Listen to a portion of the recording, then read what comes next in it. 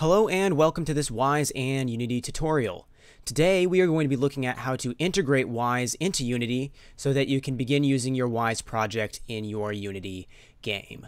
So the first thing that you need to do is download Wwise and Unity. And assuming you have both of those things done, the next thing you're going to need to do is to open a brand new Unity project. You can see I've gone ahead and called mine Wwise Unity Integration Tutorial. So once you've gone through that process and opened up a brand new Unity project, what you need to do is make sure it is saved. So go to File, Save, and just for safety, go to File, Save Project as well. And then go ahead and close out of your new Unity project. You need to make sure it's closed. So the next thing you need to do is if you downloaded Wwise, you should also have the Wwise launcher. So you need to go ahead and open that up and give it just a moment to do its thing. Alright, now that the Wwise launcher has opened up, you should see a page something like this. What you'll need to do is go to the Unity tab up here at the top, and then you'll see a list of all your Unity projects that you have. And since you opened up and saved a new Unity project, you should have yours listed right here so you can see it. So the next thing you need to do is hit this blue button. It says Integrate Wwise into Project. So go ahead and hit that. And then it'll bring up a screen that'll give you some options. So another thing you're going to notice here is that a version of Wwise corresponding to the selected integration was not found. Please install it. And the reason for that is that I don't have the latest version of Wwise installed. I have a bit of an older version. So if you have the brand new version that comes out at any given time, this shouldn't be an issue. But if you don't, then what you'll need to do is go to this drop down here first and select all, and then find your version that you have downloaded. So for me, it's 2019.1.37048. So once I switch that over, you'll see that, give it just a moment, it should switch to something like this. So I am all good to go now because I have the correct Wwise version selected. So let's look at this over here for just a moment. The packages for this are your Unity integration and then your Unity integration extensions. By default, the unit integration is what you're wanting, so you can't uncheck it. But the Unity integration extensions, which they do recommend, and I always just generally leave selected, is just going to add some extra things that is going to make quality of life easier for using Wwise with Unity. So I would go ahead and leave that selected. Then over here on the right, you have your deployment platform. So as it looks, this is going to be what you want to build your project for. So by default, it already comes with Mac and Windows support. But if you're going to be doing audio for something that's going to end up on the Google Stadia or the Nintendo Switch, PlayStation 4, these are all things that you need to get specific licenses for. The Windows Store, anything like that. Make sure when you're integrating your project, you know what deployment platforms you're going to want your project to be on and select the according ones. So once you have all of this good to go, you need to come down here now.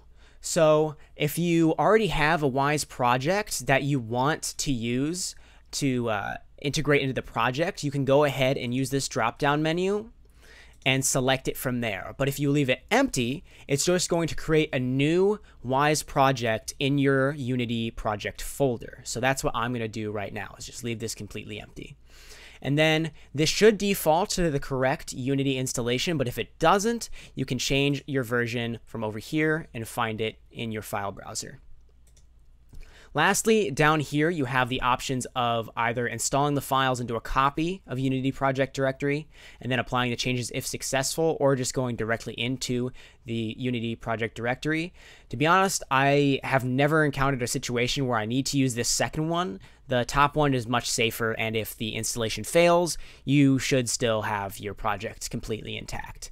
So what we're going to do now is once you have everything set to your liking, you can go ahead and hit integrate right down here to the left.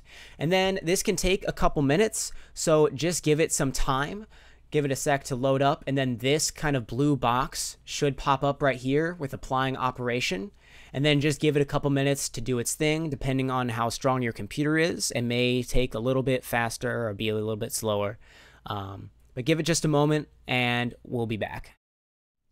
And all right, there we go. You should get this operation completed successfully, kind of green box right here once everything is all said and done. So once that has come up and Wwise is integrated into your project, you can actually open your Unity project back up right here from the Wwise launcher, and you can open up the Wwise project that it created for you if that's the route you went right here as well. So I'm going to go ahead and open up my Unity project again just to show you guys kind of what changes got made in the Unity editor now that Wwise has been uploaded or integrated. So you'll notice now that we have this third tab down here called the Wwise Picker.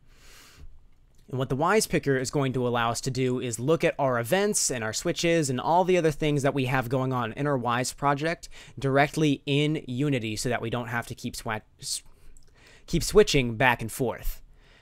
So you'll notice right down here though, and this is the last thing I want to talk about for this video, is that we're getting these errors now, and that you could not locate the sound banks. Did you make sure to generate them? And because we went straight back to our Unity project directly from integrating into Wwise, we actually have not. So to fix that error, what we need to do is open up our brand new Wwise project, and you can do that from the Wwise launcher, or you can go into your wherever you keep your projects. So go to my Unity projects. You'll see I have Wwise Unity integration tutorial, and then now you should have a folder with the name of your project underscore Wwise project in your file directory in your Unity project. So that's the other way you can open it up. So now this is what Wwise looks like. What we're going to need to do for the purposes of this tutorial is go up here to Layouts, go to Sound Bank, and then hit New up here in the Sound Bank Manager. And I'm just going to call this Main Sound Bank. Hit OK. And then now, with this little drop down here, right next to the default work unit, you will see your new sound bank. So go ahead and click on the default work unit. Click on the platform that you're going to want to generate your banks for. So I'm going to choose Windows, and then select your languages. So I've got English. Then we can go ahead and hit Generate Selected or Generate All if you want to generate for all options. But I'm going to hit Generate Selected. We should have no errors here.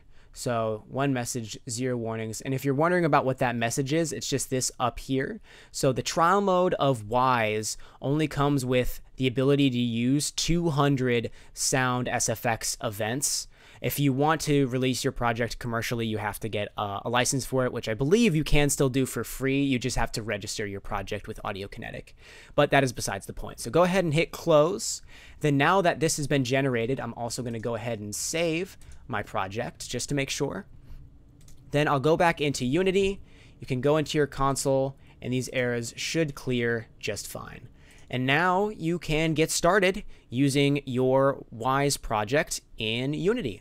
So hopefully that helps, and I will see you all in the next video.